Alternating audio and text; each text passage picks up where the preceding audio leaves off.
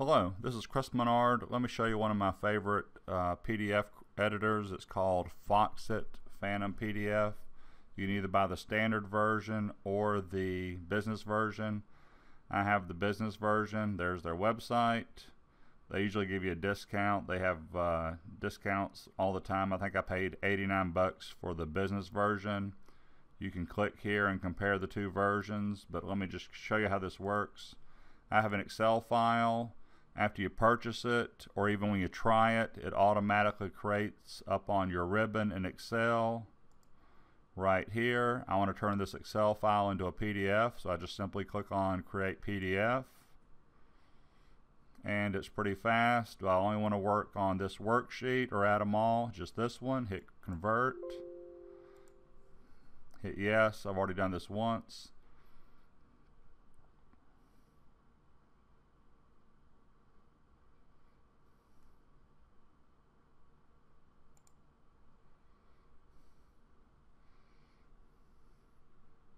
And there it is.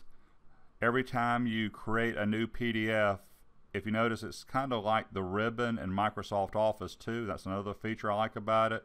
So I already had made this PDF, and now I have this one, and I want to combine them. So here I go. I'm going to simply right click, insert page from file, or from open files. I'm doing from open files because I want to pull this one in. Add.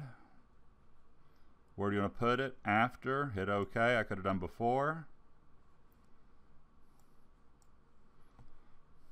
Now if you notice, this page is perfect. This page is going the wrong way, so let me just right click on it, and I'm going to pick Rotate Pages.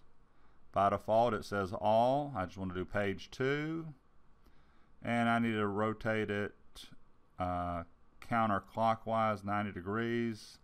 Hit OK. Page 1, landscape, looks good. Page 2, portrait, looks good. Just click on save, and now I have a 2-page PDF.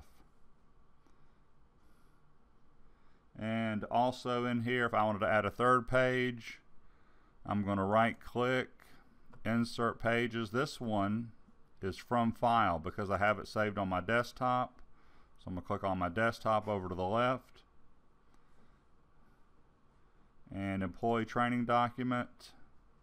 Where do you want to put it? After page 2, hit OK. And there it is. If I want to move it, just click and drag it up. Save again. And I have a 3-page PDF file. I'm making this example up. The reason I picked the business version is I need to redact information. Let's say on this first page, for some reason I need to redact the first 3 customers. I'm going to go to Protect, Mark for Redaction, highlight the first 3, Apply Redactions. Basically it's saying you can't undo this. Hit OK. And sure enough, undo is not an option. Save it though. And once again, here's their website. I'm going to continue to make videos about this PDF editor because I really like it. But there's the website.